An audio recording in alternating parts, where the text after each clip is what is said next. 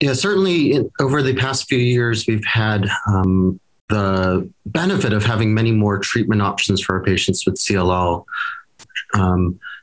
It is certainly a great thing to have for our patients who have side effects and requests to change therapies for that reason, or have, unfortunately, have disease progression on a therapy. I think the main things that I take into account when I'm discussing new treatment or next treatments for a patient are really those things, why they're switching. And if they're switching then for side effects, then we can often consider drugs of the same class. For patients on BTK inhibitors, we now have a few different BTK inhibitor options. And now published data from a trial that directly compared Acalabrutinib with Ibrutinib, where the incidence of cardiovascular side effects, mainly hypertension and arrhythmia, were lower with Acalabrutinib. So especially for patients switching therapy for that reason or for those concerns, switching from Ibrutinib to Acalabrutinib is an option. It doesn't appear that there's a change in efficacy between those agents.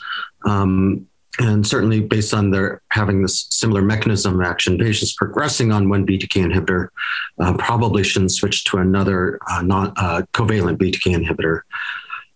I did discuss, as will others at this meeting, that there's emerging and growing data with non-covalent BTK inhibitors, Pirtobrutinib, the Arcule drug, and others.